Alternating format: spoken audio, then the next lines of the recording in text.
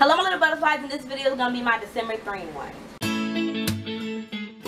So you guys, the 3-in-1 topic thing was created by Sherry from Sherry Walker, and I'm going to link her booktube channel down below, as well as the Goodreads group that this is created in, which is booktubers from around the world, which she also created, and I'm going to link that down below in the description bar so you guys can check it out if you want to do it yourself. And this month's topic is authors you've read for the first time in 2017.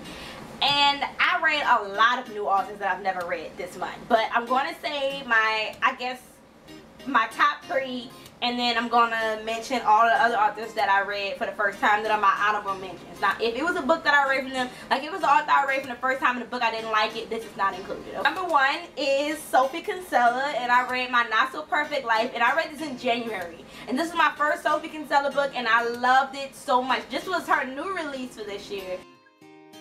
And oh my god, y'all, like I loved this book so much. It was chick lit, and this is what got me into wanting to read more chick lit, because I was like, this is just too fucking good. It was funny, I loved it, I was into it. It was just so amazing. Like I want to read the Shopaholic series. I thought those were going to be my first books from Sophie Kinsella, but then when I got this one, I got My Not So Perfect Life from NetGalley, I was just like, oh my god, I didn't even think I was going to get the book. I didn't think they was going to give it to me just because it was Sophie Kinsella, and I was like, they're not going to give me that. But it was so freaking amazing, and you guys should definitely go check that book out because I loved it. Like, I've been geeked out about that book all year, and that was one of my favorite books this year, and I definitely started off the year right, which is probably why my reading has gone so amazingly. And my number 2 author is Noelle Stevenson, and I read 3 books from her this year, and one of them was Nimona, which was my favorite. Oh my god, y'all, I love this so much. It's a graphic novel. They're all graphic novels, and oh my god, y'all, Nimona was so fucking good. I know, I gave Nimona 5 stars. I didn't think I was gonna like Nimona that much. I thought it was gonna be like, okay, yeah, it's cute or whatever, because it's a graphic novel. I didn't think I was gonna be in love with it as much as I was, and I loved it so freaking much. And then I also read Lumberjanes Volume 1 and Volume 2. And those, I was just like, they were okay. I didn't really like it that much. I liked the first volume more than I liked the second volume. And I'm not going to continue reading them because I didn't really care for them that much. I just was kind of like whatever about them. But I really loved Nimona. And I definitely recommend Nimona. I just think Lumberjanes are kind of overhyped. I don't know, it seemed like everybody on BookTube loves them, but I just think it's overhyped because they was like, eh, to me. They was like, ah, alright. They was kind of, like, the plot for Lumberjanes kind of gets a little boring, and it's like, okay. Like, it feels like an afterthought, but Nimona was amazing.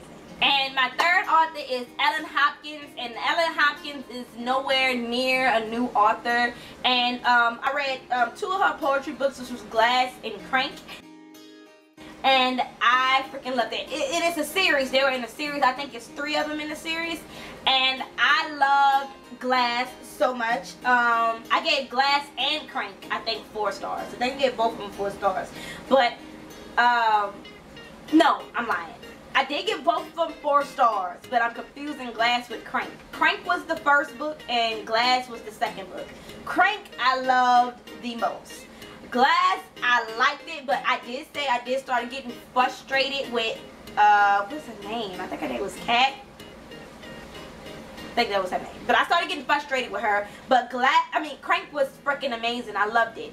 And there is a 3rd book in that series, but I did say I'm not going to read it. I think it's Impulse, because she has another series of poems too that I want to read those, but the 3rd one I don't want to read because I'm just like, I'm good with it being where it's at. And if y'all don't know, because I'm trying to explain why I'm not going to continue, Crank, the series itself, the trilogy, is about this girl, Catherine, I think, and it's how she ended up getting addicted to meth, and how it pretty much transformed her life. She ends up getting pregnant, and it ends up following all of that whole mishap. And the 3rd book, which I said I'm not going to read, is about how apparently she ends up having like 3 kids while she's addicted to meth, and it's supposed to be following how all 3 of them are now like, well, I don't know if all 3 of them is, but I know the oldest one is supposed to be about how he is doing meth also, and I just don't like the idea of saying that because your mother was addicted to drugs or your father's addicted to drugs, that I was like in your DNA and you have to be addicted to drugs now because your mother did it. Especially when he wasn't really raised by his mother, he was raised with his grandparents, and I'm just like, I don't like that whole concept of now it's in your DNA. So I said I'm not going to read that one. I'm perfectly fine leaving it where it's at, and I'm okay with that. But I definitely recommend them because it was amazing. The poetry was just like really, really good, and I loved it. Like, it was good. And then I mentioned that I had some honorable mentions, which I read, like I said, I read a lot of authors I've never read before this year. So I'm not going to tell y'all each what it's about because it's quite a few of them, but I'm just going to go through and tell you the author and the book that I read for them and why I read that book. So first we have Marissa Maya. I read Cinder this year, and I loved Cinder so much I gave it a 5 out of 5 stars. And if you don't know, Cinder is a retelling of Cinderella, and that's like the whole Lunar Chronicles series is like a retelling of different fairy tales. The next author I'm going to talk about is Deidre Riordan Hall, and I read Sugar from her, which I think was the very first book that I read this year, and it was a YA contemporary book. I loved it so much I gave it 4 stars.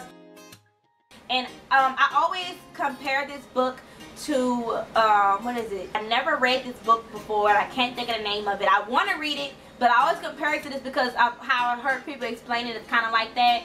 It's about the book that I'm trying to compare it to is about like a big girl. It's about her being comfortable in her body. I cannot like think of the name of it. It's like a black cover. It's like a girl in a red dress on the cover. But I'm pretty sure you know what I'm talking about because it's talked about a lot on BookTube. Then I also read Casey West for the first time, and it was for the fill-in boyfriend, which I gave that book 3 out of 5 stars. Because it wasn't a bad book, but you guys know I always say I would not do YA contemporary romance, and it's just like I cannot do it because it's too mushy. So that's why this ended up getting 3 stars. It was just way too mushy, and I just think our main character just took way too much, and she thought about people picking too much, which is why I gave it 3 stars. But this isn't going to be the last time I read Casey West because there are some other books I want to read by her. And I know for one, Pivot Point is one of them. I've been wanting to read that for a while. So that book is also a book that I'm going to be reading for her. But pretty much anything else that's mushy like the fill-in boyfriend I won't read because it's too much for me. It's just too perfect. Then I read Vicki Delaney. Elementary She Read, which is the first book in the series, and I got that book from NetGalley, and it's supposed to be like a Sherlock Holmes bookshop mystery series, and I think I read this in like March or May. I gave this a 4 out of 5 stars. I really like the mystery. I really like following along with the mysteries. And then I also got the second book from NetGalley too that came out in September, but I haven't read it yet. So I was supposed to read it in September, and I had not read it yet, but I will read it. It's on my Kindle. I'm going to read it. But yeah, I really, really enjoyed that. I recommend that because that was like a really, really good mystery. And I don't think that was a YA book. I think that was like new adult or something like that because she wasn't a teenager, she was an adult. But it was really good.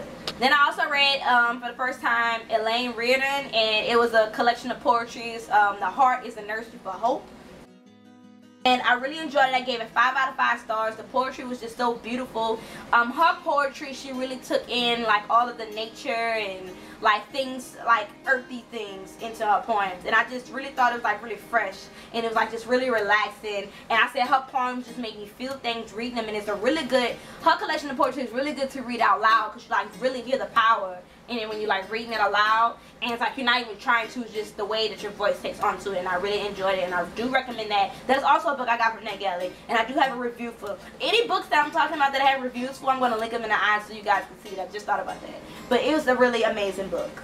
And then I got an email from author Natalia Banks about reading her book, The Sheik's Love Triangle. And I know I'm not saying chic right. Somebody corrected me, but I'm still not sure how to say it. But I know I'm not saying it right. But she emailed me this book for me to review, and I did enjoy it. It's a novella, so it's pretty short. It's not anything like it's not a full-length novel. I did give it a 4 out of 5 stars. It's like a billionaire something romance book. It was nice, and it was spicy, and it was really good. I really enjoyed it. The only thing I didn't like was that it was like insta love. It's like love at first sight, and I did not like that. But everything else was amazing, and it was, like I said, it's short, so it's something quick that you can read if you're just looking for something spicy. Then I read Michelle Alexander, The New Jim Crow. which came out in 2010, and I heard about it in, I think it was 2014. I heard about it when I was going to Southeastern, and I was part of the NAACP, and one of the girls brought it up, and I've been wanting to read it since then, but I never really went to actually pick it up. But it's been on my list to read, and I finally checked it out from the library. I loved it so much. Like, I just thought it was just really informative. It is nonfiction, so it's not anything fictional, but it's really, really good. I gave it 5 stars, and I do recommend that too because it was so amazing. It's just like, it's like I learned so many things reading it. It's just really good. But it was a library book, so I said I want to buy my own copy because I really, really, really wanted to like highlight in that book and like annotate so much so I could pass it on to other people because I just thought it was so good. I think that's a good book for like a lot of people to read because in like today's world, how things have been going lately, it's like we really don't know. It's like a lot of younger people don't know, like older people too, like don't know exactly what their rights is and how things work. And it's like then when you get pulled over, you have like this cocky attitude and you don't know like what's going on, and a bad situation goes from bad to worse. And it's not a book bashing anything, bashing any police or anything. It's not anything like that. It's just really telling you how things are and how things work. It's not bashing anybody. And believe me, I have an unbiased opinion because my fiance is a police officer, so I have an unbiased opinion of this book. It's not bashing anyone. It's just really telling you how things work, okay, from both ends. It's like, but it's really good, and I really think you guys need to read it. It's about how mass incarceration is, you know, like the new Jim Crow. It's like another way, another cast to put, you know, black people and colored people in just, and colored people aren't just like black people. I mean like minorities, okay? It's like another racial caste system for the Jim Crow. That's what it is. Like that. That's why they call it the new Jim Crow. And I think you guys should read them and leave it alone because I can really talk about this book all like day. Then I read Benita.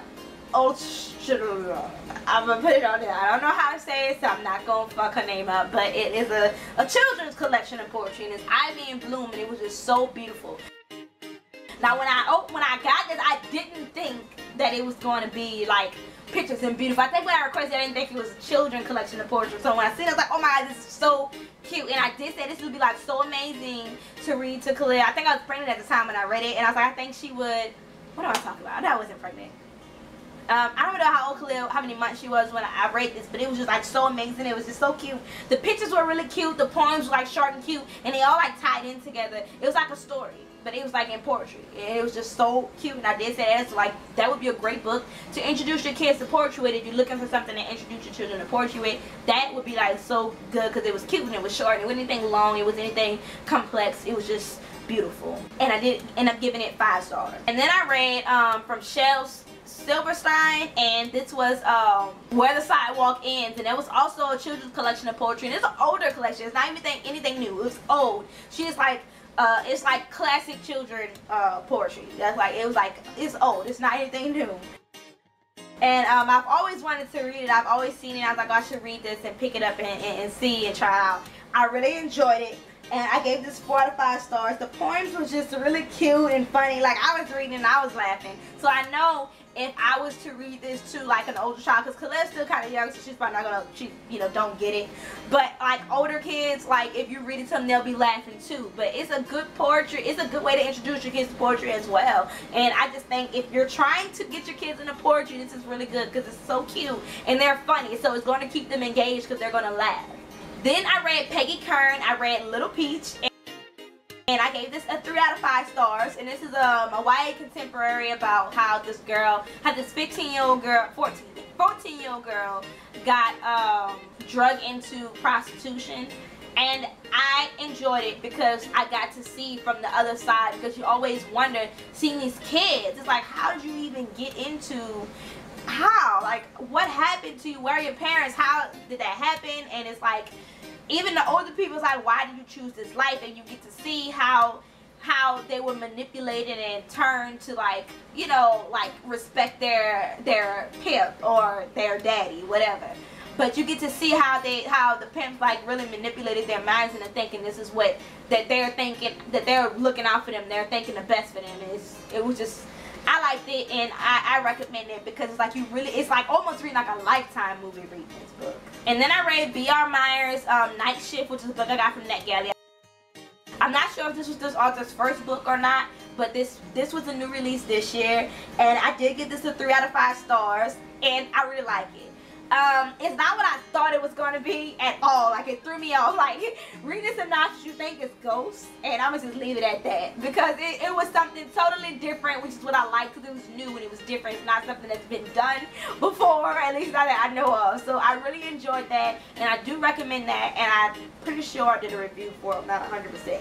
But if I didn't do a video review, I definitely did a Goodreads review or on my blog, and I'm going, if it's not a book that I did a video review for, I'm going to link my blog review for it down below so you guys can check it out. And then I read from Jacqueline Woodson, I read Brown Girl Dreaming, and that book was so good. I don't remember when I rated it though. I'm pretty sure I gave it like a 4 or 5 stars.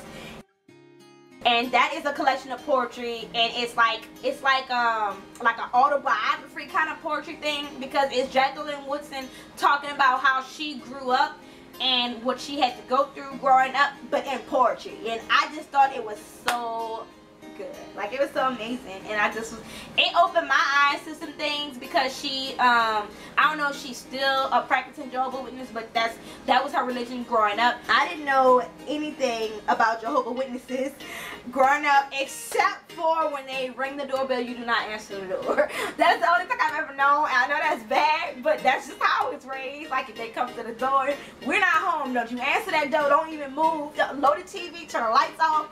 That's how it's raised. And I'm pretty sure a lot of other people was like that too. So I didn't know anything about like Jehovah's Witnesses. I didn't know anything about the religion. So reading this, I kind of learned some things about that. I'm like, oh, okay, I understand. I learned another thing I didn't know. So I really think that was really good. And it brings insight into like a whole different culture, not just because she's black, but because she's a Jehovah's Witness. I know that's a religion that a lot of people don't understand, because I was one of them. And then I read from Kirsten White, and I read And I Darken. Oh my god, As I Rise, I think just came out in July. I haven't read it yet though. But And I Darken was so good. Like, y'all don't understand how good And I Darken was for me, and I wasn't expecting that. That was the only book that I picked out of my Ravenclaw Reads jar. I haven't picked out of that again yet. I'm about to start picking out of there again. I just got sidetracked with other stuff, but it was so good. I loved it. Definitely loved it. I think I gave it 4 stars. It was amazing. Not what I was expecting. So many things happened in this book that I wasn't expecting. That is a retelling of Vlad the Impaler, which I didn't know nothing about. So when it first started off, and it said it was saying Dracula, I was like, is this about vampires? I'm thinking Dracula. I'm like, oh. Okay, good. It's not about vampires, because I didn't know how I was going to feel, because I haven't been in the mood to read vampires lately. It's just that nothing can stand up to Twilight, so I'm never like in the mood to really read vampires anymore. And I was a Twilight horror, so in my book, nothing can compare to Twilight vampire-wise. So that's what it was. But I really enjoyed it. I recommend it. Like, so many things happened that I wasn't expecting. And I'm going to link the reviews so you guys can see that. And then I read Temple Matthews, which was Bad Girl Gone. That was a new release this year. I think it came out August 8th. I'm pretty sure it came out August 8th. And I think I gave that 4 stars too. This is a book that I got off of NetGalley. But I also got, like, I won a physical print copy, a paperback copy from Goodreads. Here it is. I won this copy from Goodreads. I enjoyed this. This is like a paranormal YA book. And I enjoy reading this because it really took me on like this like ghost justice thing. It's like an orphanage for kids that have been killed, and they're trying to figure out who've been murdered, and they're trying to figure out who their murderer was. And they, like, you know, get their ghost justice on them, whether it be killing them or just driving them crazy. They get their revenge, and then they get to ascend up to heaven. I don't think that's how it works, but it's a good idea, you know, because I'm like, yeah, get your revenge back. So it's like them solving their own murders, and I really, really enjoyed this book. It was so good. I recommend this. It's out. Go get it. It was really good. And then I read from John Newfold. He did a graphic novel called A.D. New Orleans After the Deluge. And it's pretty much a graphic novel about Katrina. And, well, Hurricane Katrina. And I enjoyed it. Like, it kind of made me emotional in some parts, but it was really good. I think I gave it 5 stars, but I may have given it 4 stars. Giving it 4 stars. I'm not really sure. It's just a 4 or 5 stars, but it was good. And I recommend this for people who don't know about, like, Hurricane Katrina, like, personally. Like, it really, it teaches you some things if you don't know. Like I said, I always hear a lot of people say, why didn't you just leave? If all of them would have left, you know, then none of that, all of those people wouldn't have died. But it wasn't that easy, and it explains how little time people had and the restraints that some people have and they couldn't leave. And this was just amazing, and how things just like happened overnight. It was good. So I recommend this to you guys if you guys want to know more about how Hurricane Katrina affected people and like how it really went down. It was just so raw and so real, and that's what made it like really emotional, like reading it. Okay, so I'm gonna leave it there. Then I read from this collection of poetry from Kai Ching Tong. That's my first time reading from reading about transgender. And I didn't know anything about that. I know about like just about general stuff, but to actually get that deep in, and it was like real raw. And I really liked that. Now, can I remember if I gave it a 4 or a 3 star? I enjoyed it, and it was just so real. It wasn't cookie cutter. It wasn't like, you know, keeping it PG. It was like real. This is it. This is how it happened. This is how I'm gonna tell you, and I enjoyed that. So check that out. And then I read from Reginald Hoodlin, and then I read A Justified Bitch by H.G. McKinnis. And it's the book that I got it from NetGalley, but then I also got the publishing company contacted me and asked me if I wanted a physical copy. So I was like, fuck it, right, I want a physical copy. So they sent me a physical copy, and it was like, it took them like 2 days. So I was like, okay, that shit was quick. And it was so fucking good. This is the new adult murder mystery book, and I loved it so much. You guys need to go read it. I don't know if I gave it, I think I gave it like a 4.5 out of 5 stars or something like that. But I loved it. You guys need to go read it. Check that out. It was like really good. That came out in August too, I think. It was really good. And I also said this is like a bridge. That book like is like a bridge from young adult to new adult, because a lot of people a lot of booktube is like stuck on YA. They're not really into the adult genre, and I think this is really good because it's so much was going on. It was just so good, and it's like you don't even think about like, oh, this is in YA. It was good. So you guys should read it if you're thinking about trying to explore other genres, which all of us should be trying to do, just to spread our wings. Then I read from Kieron Gillian, and then I read from Daniel Wade. Then I read from Brian Michael Bendis. Then I read a collection of short stories from Tom Perrotta, and I think it's called Senior Year. And it was really good, and it had an excerpt at the end of a little sneak peek of his next book that was coming out. And I just loved it, and I need to go get that book from the library and read it, because I'm pretty sure my library has it. And it was just amazing, and Senior Year was really great, and it really satisfied my hunger, because I have been looking for short stories to read, and it really satisfied it. And I'm like still craving some short stories. I've just really been wanting to read short stories lately. I don't know what it is. And then I read from Absent Mind from Eric Real, which is an Alzheimer's awareness novel, and I think I gave it 4 stars or 3 stars. And I really enjoyed it. I really recommend it, because a lot of people don't know intense on like what Alzheimer's is, and some people just think that's something you get of old age, and it's not. It's a brain degenerative disease, and at the end game is going to kill you eventually.